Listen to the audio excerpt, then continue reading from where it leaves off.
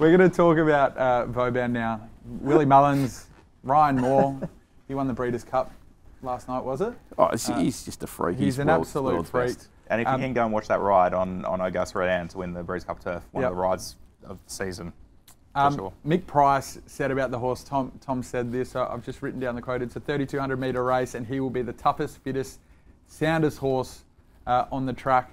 I also, after his last win, David Casey, who's the travelling foreman, answered a question, or the question to him was, did you have any worries at all dropping down to 1.5 miles? And then basically goes on and says, no, didn't have any problems dropping down, but obviously the 3,200 is exactly where the horse wants to be. So what are we doing with Vauban, gents? Tom, I'll start with you. He's my on-topper. Whether I want to dive in if he gets to 350 or not, 420 I'm actually happy to take the price, which he is now currently on the Betfair.com.au market. Clearly on top of it, he's betting Absurd by 7.5 lengths, and I think Absurd's second pick, so you've just naturally got to have him in the mix. He draws well. Ryan Moore, barrier 3, gets all favours, he'll be up on speed, he'll be strong late, just ticks so many boxes, no issues, good track. He's a box ticker and he's deserved favourite. I want to ask Hawk this. We've got the best jockeys in the world here, Ryan Moore, Zach Purton, Joe Moreira, we've just touched on the last 3 or 4 horses. Who are the best 3 jockeys or 5 jockeys in order in this race, Hawk? There you go. That is Maybe you can have a think about that while he talks about Vauban. I think I'll have to, please. Do that. Yeah, well done to Tom for finding the favourite in the Melbourne Cup. That's, and you're with me. Yeah, I mean, from a betting point of view, I'm backing. I've already backed the stable. What's it called? Absurd. Absurd. Yep. Just because of the price differential, we're going to see that close on race day.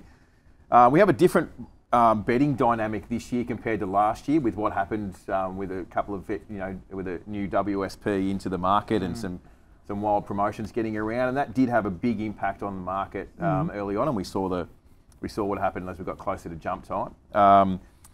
So we don't have that variable this year, but invariably these well-credentialed international runners that settle close to speed will be supported. I want to talk about the market, because last year Deauville Legend carried so much more money from the UK, and the beauty of Betfair is it's a world pool, so people in the UK, when they wake up tomorrow morning and Tuesday morning, they will have invariably look at these 2 runners.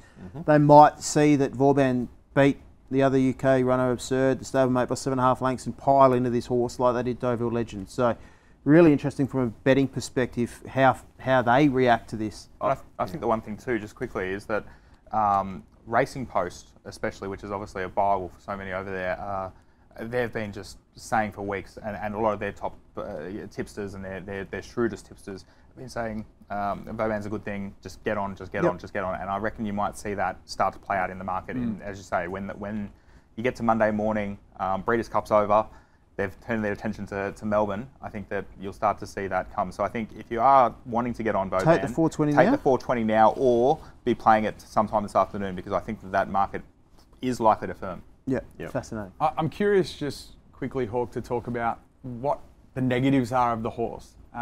Does he need to control the race to be in the finish?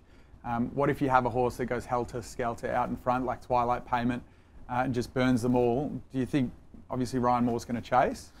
Look, I don't think it's that much of a concern, especially when you consider some of those jumps races that he's been in, where he's had to chase like that. You'll have often things go out at pace, and you've got to keep your horse under control, and then they've got to chase from there. So no, look, I don't think that's a concern. I think ideally he'd probably have something to chase. I don't think he'll want to be. I don't think he'll want to be stuck down the inside. I think he'll want to try and get him off the fence.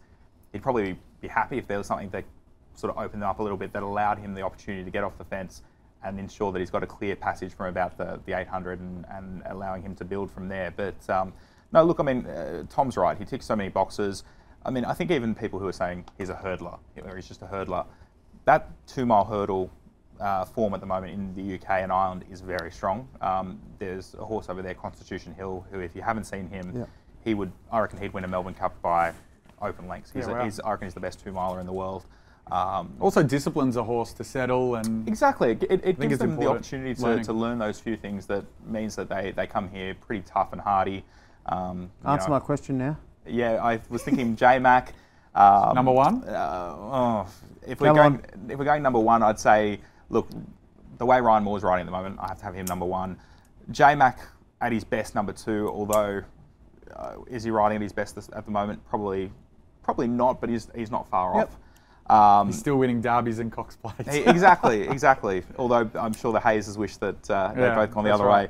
I think personally I'd have 𝗏𝗏𝗏 in 3. Yep. 𝗬𝗏𝗏 in 4. I think 𝗬𝗏𝗏 is more of a field jockey, whereas 𝗏𝗏𝗏 just can read a race so well and is just so good at analysing. And I see McDonald's is more of a percentage man. Yep. He plays the percentages more than, say, a Nash Ravilla. If I had a $15 shot, I'd put Nash on instead of j-Mac. And do you know what? If I've got a horse that I know I'm going to be sending forward, no jockey I'd rather have on than Nash. He's just so good in the finish. So Where does strong. 𝗬𝗏 fit in? Well, I was going to say 𝗬𝗏's probably 5. Doyle, Holly Doyle, I'd have just below 𝗬𝗏. And to be frank, talking of form, the way Mark 𝗬𝗏 is going at the moment, you'd probably have to elevate him right up. He's riding like a man possessed. Any opinion? No. The best jockeys are the ones that ride the horses that you back that win. Yes. Good call. Just quickly So on... they're no good. None of them.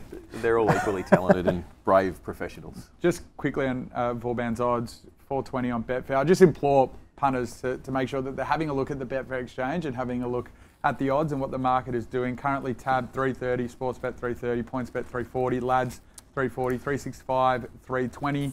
So you're getting a pretty significant price advantage. Probably one other thing that will impact that price too, Karl, I think. We saw him... When you open your wallet, pull the card. I did that on Absurd before I walked in. We saw the horse, his condition prior to that gallop at Flemington. He was up and about, a little bit sweaty. I'm not sure if that's just him. There will be yard watchers that will have an opinion on them pre-race. Do you know any history there of what he's... No, and that I agree completely is a concern. And that's probably my main concern with him. I will be wanting to get up to the pre-parades at Flemington to see him. They don't do any of that in the UK. It's all behind closed doors. They don't have to deal with the crowds there, which, being the favourite that he is, you're going to get crowds outside his stall. He's going to have to, and if it is a warm, humid day, again, he's used to racing through British winters. Chances are you're about to lose. For free and confidential support, call the number on the screen or visit the website.